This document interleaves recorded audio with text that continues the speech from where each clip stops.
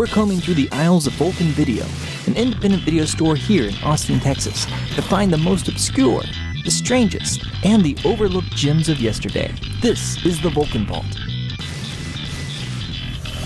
Welcome to the Vulcan Vault. This week we got a good one. Rock, what'd you pick out? I picked out The Blood of Heroes, a very kind of unsung, forgotten, weird, post-apocalyptic Rutger Hauer film that everyone needs to know about.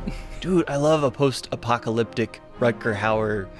That sounds awesome. You can't go wrong. What's this thing about? Well, basically, it's like set way in the future. There's no technology. Everything is just very, bombed out and depleted.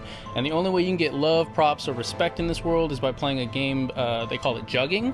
And it's basically like brutal football in the future where you have to ram a dog's skull onto a spike. And that's how you score like your touchdown.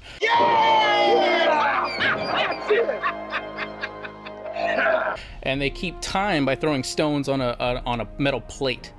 Like 100 stones is how they play this joint. You know what I mean? And it's super crazy. But it's really brutal, really tough, and I don't know, it's great. So we're talking like lots of blood, lots of mayhem. Easily, like Rutger loses an eye. People just get hurt bad. You know what I'm saying? In fact, Joan Chen from Twin Peaks fame, she definitely has a little part in here and actually gets a role because one of their main players gets injured. So she sees herself, hey, I need to come up and get with these guys because they're on the rise. I'm gonna rip your titch up, bitch. I'm gonna hurt your leg. I'm gonna break your leg. It's rough and tumble the whole way through. Now, I noticed on the cover, we also have Vincent D'Onofrio. Yeah, young Vincent D'Onofrio. We're about the best. What do you know about the league, boy? You got a scarred up Delroy Lindo, he looks insane. Definitely Rutger, of course.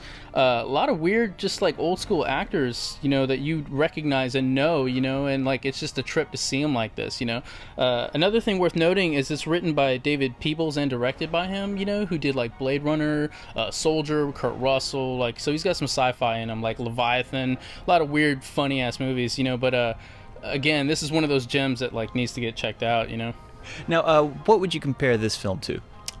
Definitely, it's apt to compare it to Mad Max, because it does take place in the future. It is shot in Australia, things like that. But it's more of it's more of a football movie, more of just hey, the underdog team, you know what I'm saying? They got to come up and bring it, you know what I mean? Because that's Rutger's arc, that's Joan Chen's arc. They're really trying to come back up on the rise after being, I wouldn't say disgraced, but they're in the bottom rung and they're trying to get to the leagues. And in order to get to the leagues, they got to just keep whooping ass, you know what I mean? And getting up there, So it's cool to see them climb and ascend,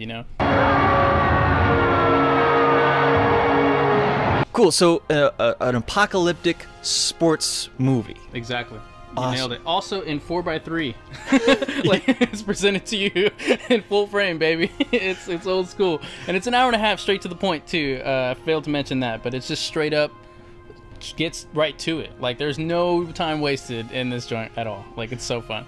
Oh man, I can't wait to watch it. The Blood of Heroes. Rocky, thank you very much. Thank you, John. For more news and reviews, keep checking in with ain'titcool.com.